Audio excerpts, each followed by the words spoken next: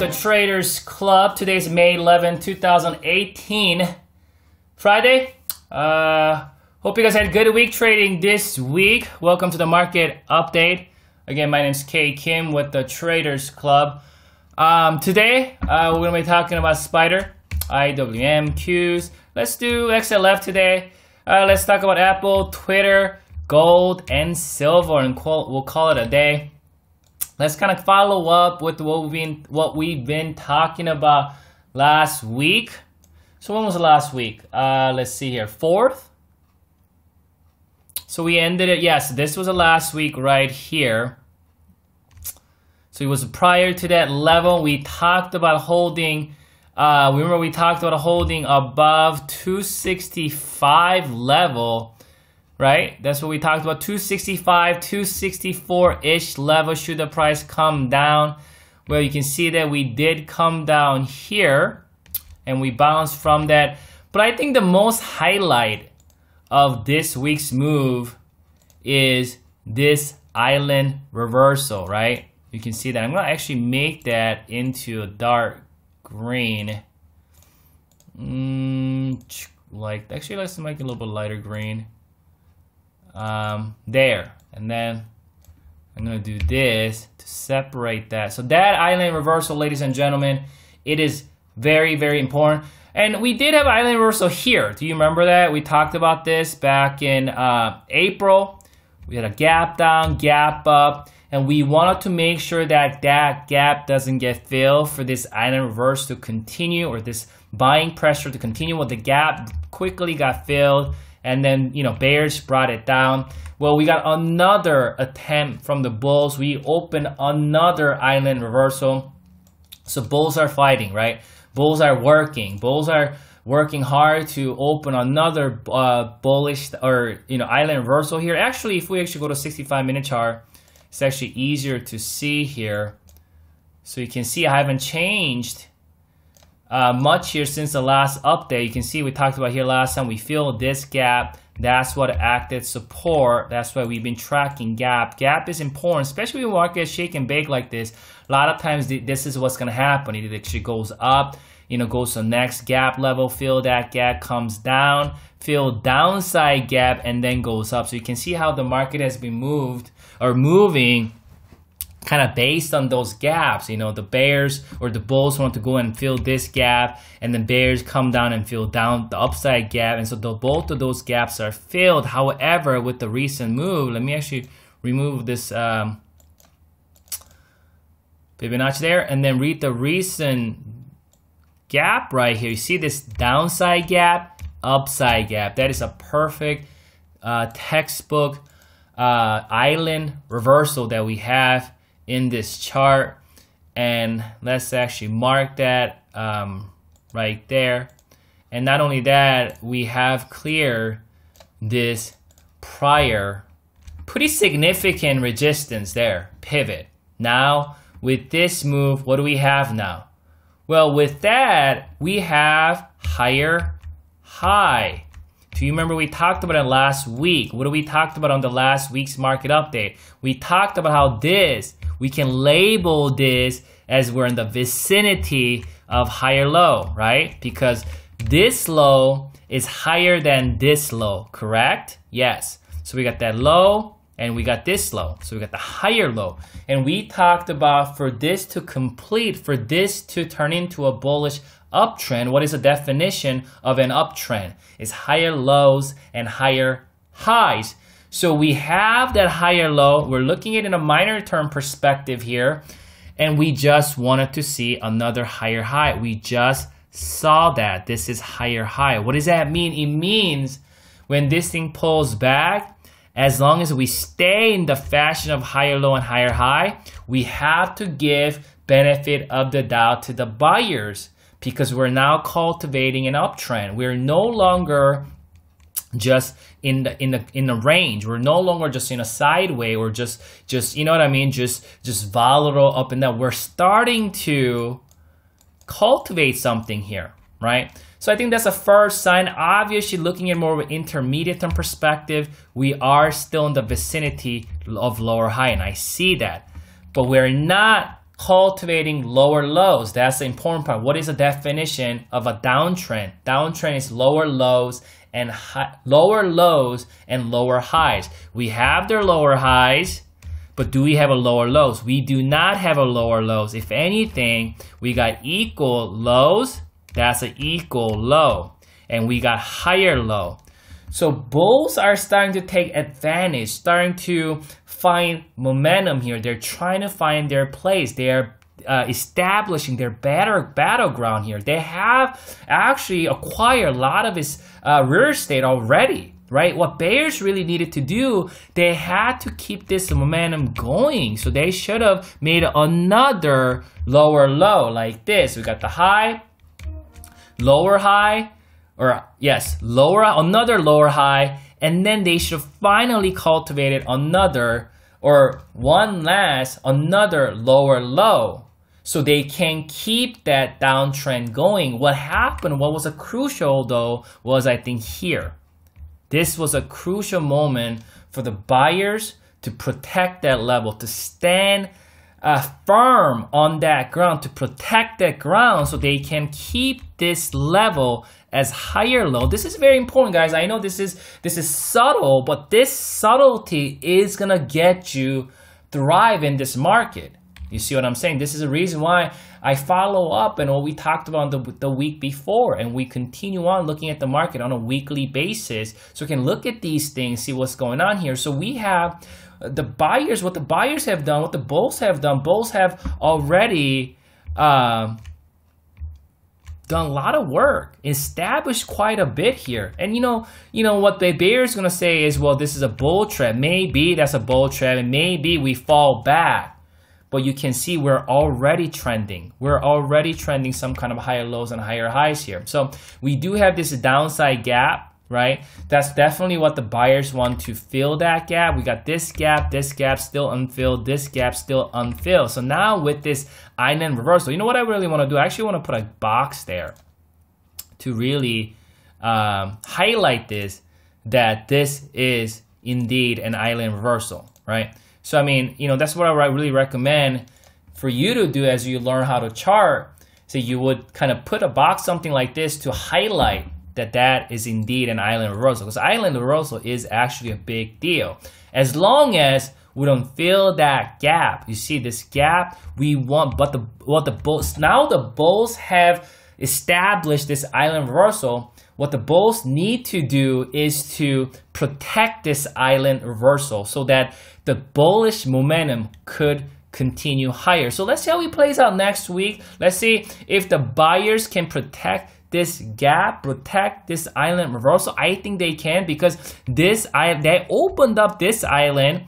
Bears feel that last time after feeling this, because bulls got up, filled this downside gap, and then bears came in and filled this gap. So what's gonna happen is bulls gonna get up, fill this gap, and what the bears want to do, bears gonna want to come down and fill that island reversal gap once again, just like they did here.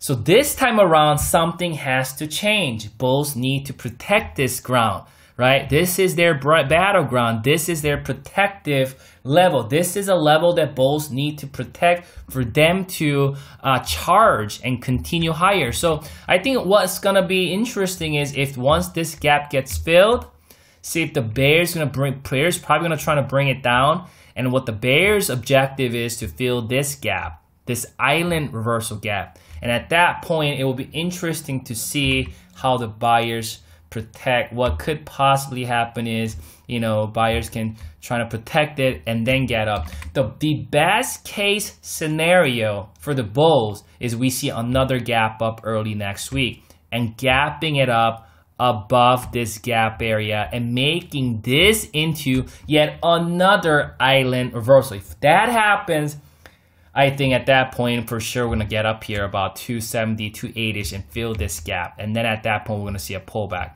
If that happens, we're probably going to see something like this. All right. So the best case scenario for bulls, give us another gap up, gap above this gap, and then make it into another island. At that point, I think I would have to say almost 90% surety that at that point we have resumed back up to its primary term uptrend. Doesn't mean it's going to go straight up. It's going to have up and downs. But at that point, bulls are pretty much out of the woods. And this could continue higher and make new all-time highs and beyond in the next couple months if we see something like that. So let's see how it plays out. We'll follow up next week. So let's see if the bulls can protect 270, 269 island reversal. That's what we want to see. Bulls, we want to see this island reversal holding and protecting. But if it does get filled, the bears come down and fill it, it's not end of the world. But it's a bit disappointing because, you know, bulls tried it here. And then so this time around, bulls really want to protect it. We're just right on the 100 SMA as well. We're trading now above the 50 and the 20. They're about to cross to the upside. This is the first time they're crossing to the upside. You can see ever since this thing saw the plunge. And then when we saw that 220 and the 50 EMA crossing to the downside, since then, this is the first time you can see the 50 and 20 trying to cross up to the upside. Do you see it? That's a bullish cross. You see that? 50, 20, they're trying to cross up. So what's going to happen is if this thing do slide next week, if the bulls protect this level and if this thing bounces, then for sure you're going to see the 50 and 20 crossing to the upside. So let's see how it plays out next week. We'll follow up on Monday. We'll go from there. Russell 2000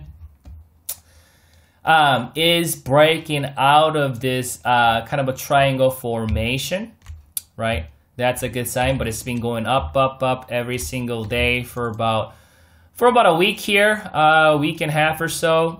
We're back at the all-time high level. I think sooner or later we're going to pull back. Either this thing gets up, right? You know, hits one of these, my expansion of Fibonacci and then pull back. Or this could go a little more and then pull back. Or it could pull back here and then do something like that. But overall, Russell 2000 looking real good here. I think the worst case scenario, you want to protect 155. The worst case in 150 is if there's some shenanigan happens next week, this started coming down hard, which is possible. We want to protect 155, and you know, and then we can follow up next week. Or the best case scenario is just gap up above this level, gap up above this fence, right? That's a lot of resistance there, heavy overhead in that vicinity. People are scared because last time we hit 160, this thing tanked. We hit 160 in March, tanked. But the good news was when it did tank, it didn't come all the way down to the low. It stopped short, cultivated higher low, another higher low. So we're back at 160. A lot of people trying to take profit or trying to break even. So they're scared here. So either we gap up above this level or thrust higher, or we may pull back to 157. Again, best case scenario, gap up, see a thrust, right? Continue higher a little bit, pull back to that gap area, retest, and then do something like that, right? Let's see how he plays out next week. We'll follow up. Q's is in the mission. Q's bulls is in the mission to fill this gap. This is a downside island reversal. To make things really, really stressful for bears, we'll begin gap it up, make this into a bullish island. This was a bearish island right here, right? Turn this into a bullish island reversal, right? Right now, after this kind of move, a lot of short-term traders are thinking, well, this should pull back. Something shouldn't, you know what I mean? There's nothing should do in the market.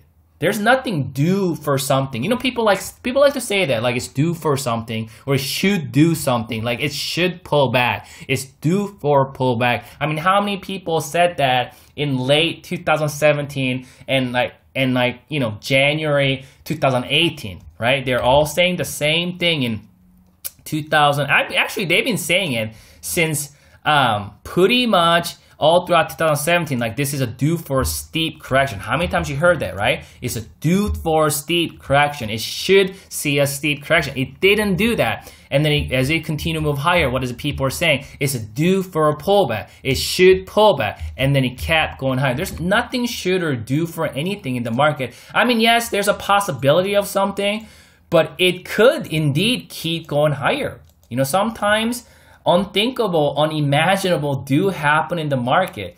Anyway, so yes, we did see a good move here, but that doesn't mean it should or it's due for anything. It could very well continue higher by gapping it up, which is a best case scenario.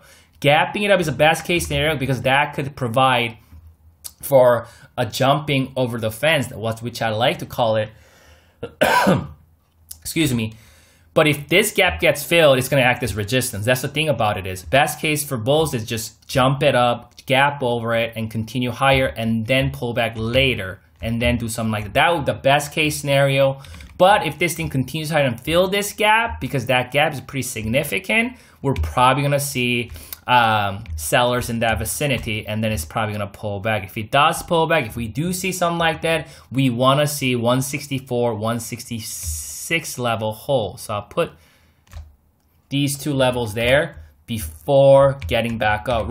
On the NASDAQ though, we already cultivated higher high. That's a good sign. But I think a lot of people are still fearful of this head and shoulder formation. So if we don't gap it up above this level and turn this into a bullish reversal, island reversal, and we just go and downright just fill it, then what's going to happen is it's probably going to come back. And we're probably going to see, it could see another shakedown. And that's when the bear is going to come and say, aha, that head and shoulder still alive. And at that time, this could see another shenanigan, right? But I think what's going to happen is it's going to give you that one last shakedown before getting back up. But I'm getting too ahead of myself. I will follow up next week. We'll go from there, but so far we are seeing a good cultivation. We are seeing higher lows. You see that on the NASDAQ. That's definitely not a downtrend characteristic, right?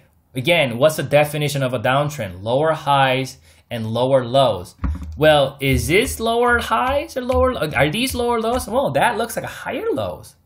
And then we recently got higher high. We haven't gotten an intermediate term higher high, which is getting above this high, but we're seeing some good cultivation there. Let's go to XLF. XLF, good sign about XLF. Recently, I read an article called, the banks have bottomed. I wrote an article, when was it? I think May 4th, right here, with a bullish divergence, right? You put on your oscillators, and basically talked about how we got that lower low and then a higher low on the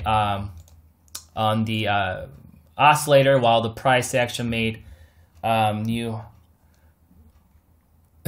price action made a lower low, and if you look at your oscillator, it made a higher low, right? We talked about that if you looked at my recent article that I wrote, and that has confirmed. Now we have the confirmation.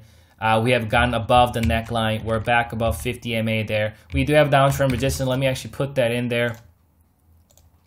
That's the vicinity there. So now in the minor term, we have cultivated higher high. And that's a bad sign for bears, because what the bears wanted to do, again, momentum thing, go up, come down, go up, come down, go up, and come down, right? And then like this or something like that. But now with the bullish divergence we got above the neckline. We got the gap here, so we want to see if this gap gets filled. We're pulling back a little bit. We also have 100 SMA in that vicinity. Again, if we see another gap up, this could turn it into an island also. So let's see how it plays out. I'll go from there. Apple, somebody requested to see Apple, so I'm looking at it. This is for you because I was going to look Apple today, but looking at a daily here, you can see this is a daily chart. We are getting into overbought sentiment in the minor term. Again, that does not mean it should or due for a pullback, because it could very well continue higher. But just kind of looking at this here, I mean, a lot of times when we get to that level here, right here though, you can see right here, it kept going higher. Do you see this? It got into oversold level somewhere about here, but it kept going higher. This was in February 2017. So this does not mean that it cannot go higher, but as of late, since like, you know, July of late 2017, early 2018, when it did hit an over spot level, the stock did pull back. So it could very well pull back to some of these levels, but I think as long as we can hold, I think first level, if we do see a pullback, first level supports 183. If we continue, 178. I can also do a fib here. If market or the stock, Apple slides next week, but if like Q's gap up, indices gap up, it's probably gonna gap up with it. But let's say if this thing pulls back, you know, like I'm gonna be a little bit more lenient with this. I think 175, as long as it's above 175. And you know what? Let me put this back right here. Yeah, I think 183, 178. I think there's a good chance we come down here and kind of bounce right back up. We do have a gap here, 176. So I think 176, 178, I think that's the worst case. I don't see this thing coming any lower. We're actually starting to nullify weekly bearish divergence that I've been talking about. It's starting to nullify it, which is a good sign. And so, but I think it's still going to be choppy though. Twitter, I think one thing I want to talk about on Twitter is finally though, we are trying to get, I know we've got some tail here. We're just kind of in this vicinity, but if we can hold, you know, let me put another level here. I think if we can hold 32.31, because this is a neckline, we do have a higher low here. So even if he pulls back, if we can like maybe hold 31, continue higher, there's some good cultivation going. We don't want to see this thing coming way down and breaking below this support. We want to see, even if this thing comes down, we want to see this thing holding, stopping short, not coming all the way down, and then gets back up to 36-ish level. Looking good here. GLD and silver, I'll let you guys go. Good thing about GLD about it is right now we are holding this level. This is important level, prior resistance and new support, current support. 200 SMA is still rising. That's a good sign. What I wanted to talk to you guys about is the monthly, not that one, but monthly chart here. We're still in a consolidation, but what I wanted to look at is silver. Silver, it is still, because we've been tracking this. My charting software is pretty slow today. Been tracking this, we're still staying up. I think at one point, yeah, at one point I thought this was like curling down, but here's a few things you want to notice is that this thing got up, came down, but you notice this thing didn't come all the way down to the bottom of its band, the oversold level. It stopped short. That's what I call stochastic higher low. This occurs when the trend is about to be developed. Obviously, we're still in an early stage. This could still roll over, but we're not rolling over yet. Obviously, we still got a lot in May. But if this thing continues higher like this, right, in this vicinity, which is a higher low vicinity, didn't come all the way down to the the extreme, the oversold level. We stop short in the middle. This is what you see. If this didn't get into a long-term uptrend, what you're gonna see, you're gonna see something like this. This is what you're gonna see, and this thing oscillating back and forth like that. That's when you get into, when this thing gets into like uptrend for like a couple, several, like multi-year uptrend. It never goes down to the bottom of the band. And for the fact that this thing stopped short in the middle, we're trying to get away from this downtrend perspective, and we're trying to, we're trying to stabilize and trying to gap back up here. So let's see how that plays out, and we'll follow up sometime. But that's it from me today. Have a wonderful weekend, and good luck trading next week.